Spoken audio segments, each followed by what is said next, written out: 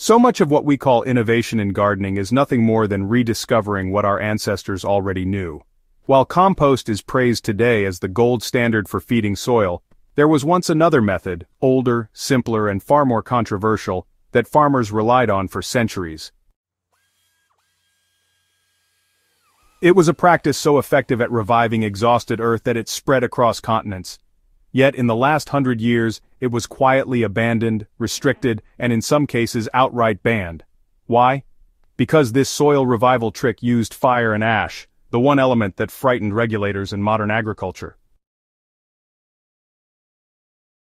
The irony is that while compost is celebrated, this ash-based method outpaces it in speed and mineral richness. And if gardeners today understood how to adapt it safely, they could bring life back to even the deadest soil faster than most compost piles can keep up. Our forefathers understood the power of fire to feed soil. Long before chemical fertilizers and lab-made boosters, farmers worked with what they had: wood, brush, crop residues, and animal manures.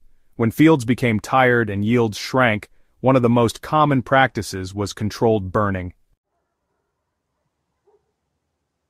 From medieval European slash-and-char techniques to African and Amazonian fire-based soil amendments, farmers recognized that ash from organic matter carried an unmatched burst of minerals. Potassium, calcium, magnesium, and trace elements were released in instantly available forms, while the heat itself sterilized soil of certain pests and pathogens. But this wasn't reckless burning.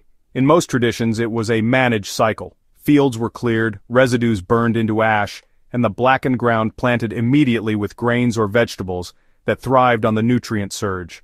The Vikings used it on barley fields, Japanese rice growers on paddies, and settlers across North America on new farmland. They had no bags of fertilizer, no soil test kits, but they understood a simple truth: ash feeds soil fast. The problem wasn't with ash itself, but honestly with abuse.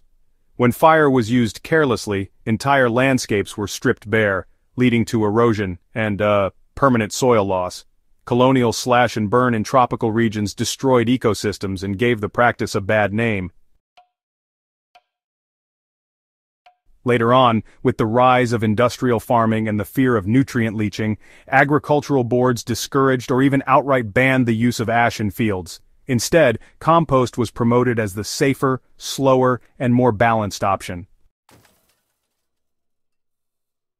Compost really does work. It builds humus, feeds microbes, and steadily improves soil texture. But, it's slow to break down, requires a careful carbon-to-nitrogen balance, and demands patience that, honestly, many gardeners just don't have. Ash, on the other hand, works in weeks, sometimes even days. That speed is why authorities feared it. Too much ash, too fast, and soil pH spikes, microbes die off, and crops just burn. It was honestly easier for regulators to label it dangerous than to teach the careful balance our forefathers already practiced. The reason ash can outgrow compost lies in its chemistry. Compost feeds soil life, which in turn slowly releases nutrients. Ash, though, skips that process. Its minerals are already broken down by fire, meaning plants can take them up immediately. For potassium-hungry crops like tomatoes, potatoes, and fruit trees, this makes a dramatic difference. You see, these plants thrive when they get a good dose of potassium, and it really shows in their growth and yield. Another overlooked advantage is that ash adds calcium carbonate, which sweetens acidic soils. In regions where soils are naturally sour, a handful of wood ash spread across beds acts like a free lime treatment, balancing pH and unlocking nutrients that compost alone cannot. It's quite a remarkable transformation, really. This is why European farmers in medieval times prized ash not just as fertilizer, but as a soil corrector. They understood the value of balancing their soil, something we can still learn from today.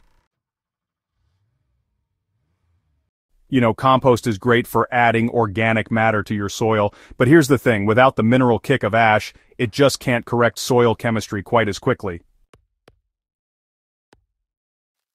So the modern gardener can totally revive this age-old practice, but it's important not to repeat the mistakes of the past.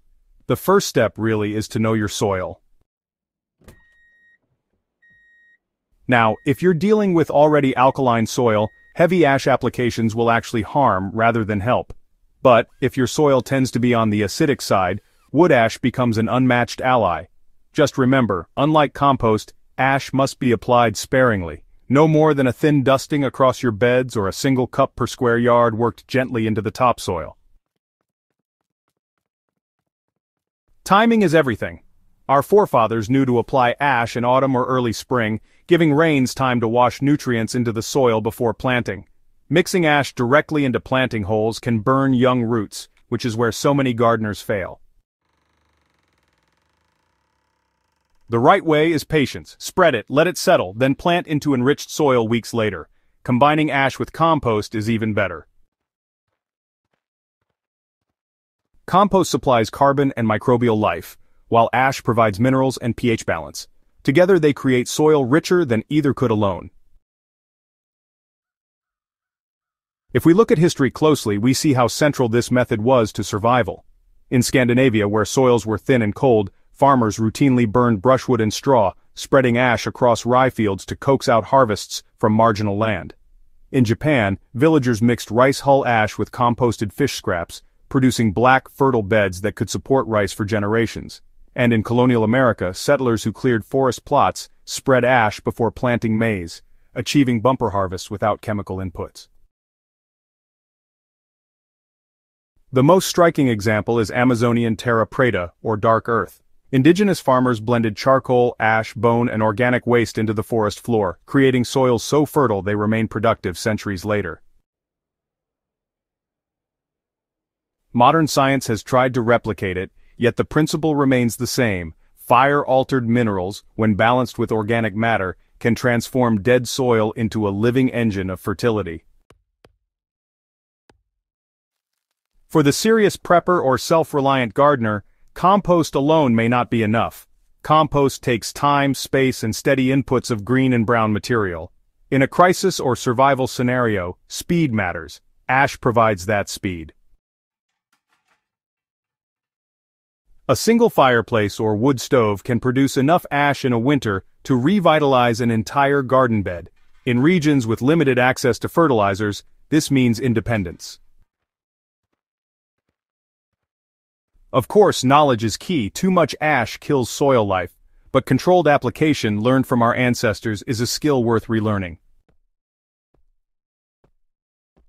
Compost builds the soil foundation, ash delivers the mineral spark, and together they ensure resilience. For preppers, that combination is more valuable than any store-bought amendment. It is telling that this method had to be banned from modern agriculture to take full control. Compost was promoted, chemicals followed, and ash was left behind as a relic. Yet the earth remembers. The soils of Scandinavia, Japan, and the Amazon still bear witness to its power. Gardeners who rediscover this balance are not breaking rules but stepping back into the flow of human history, where survival depended on ingenuity, not products on a shelf. If there is one lesson here, it is that fire, when respected, is as much a soil builder as water or compost. Our ancestors understood that revival sometimes came not from adding more waste but from transforming it. They knew the difference between reckless burning and careful ash application. They left us a blueprint for fertility that we have ignored for a century, yet it still works as well today as it did then. The banned soil revival trick of our forefathers was simple. Use ash with respect, balance it with organic matter, and let the soil rest before planting. It still outgrows compost when applied correctly because it delivers what compost cannot, an instant mineral-rich spark of life. If you found this deep dive into forgotten soil wisdom valuable, subscribe to HydroHaven for more guides that dig into both history and science to unlock better gardening today. Share this with fellow gardeners who rely on compost alone because the old ways were banned, not because they failed, but because they worked too well.